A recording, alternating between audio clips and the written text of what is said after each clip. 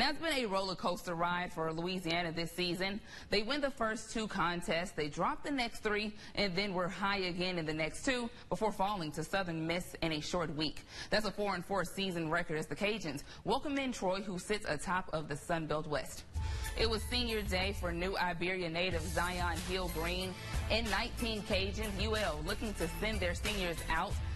Top of the second quarter. Quarterback Ben Woodridge keeps for an 11-yard touchdown in the 7-0 UL. But right before the half, the Cajuns looking to strike again as Chris Smith with 25 of his 97 yards here. That set up a Kenny Almendarez field goal, but he was only 1 of 3 in the first half. Now UL's now up by 10 at the break and third quarter. Louisiana marches right down again, and it'll be Ben Woodridge again, this time for a 10-yard touchdown. He stayed down for a sec, but he did return. But UL leads 17-0. But after the Trojans scored a touchdown at the end of the third, Gunnar Watson finds D. Lewis for a 35-yard score, and Troy trails by 3. And after tying it at 17, Troy has a shot with a minute left as Kamani Vado puts them in field goal range with 10 seconds left. And the Trojans run one more play to get it closer, but Vidal says, I want it all. A 22-yard game-winning touchdown, and UL falls in a heartbreaker 23-17. Seth Lewis has more from Cajun Field.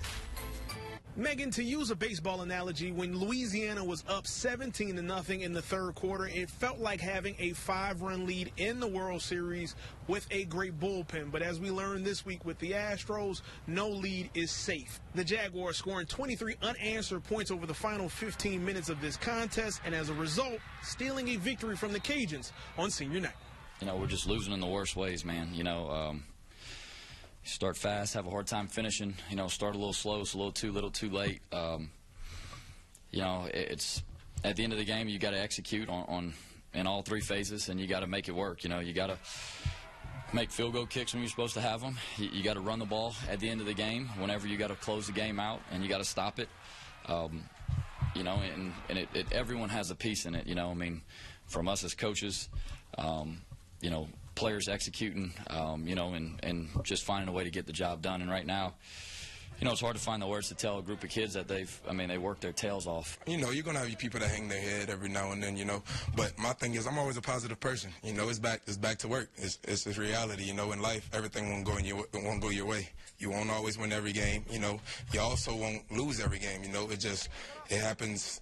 It matters how the table swings, you know, how the tables turn. So UL falls to 4-5 on the season, and they will need to win 2 of their last 3 games to become bowl eligible. Next up, a very quick turnaround when they host Georgia Southern on Thursday. At Cajun Field, Seth Lewis, KTC Sports.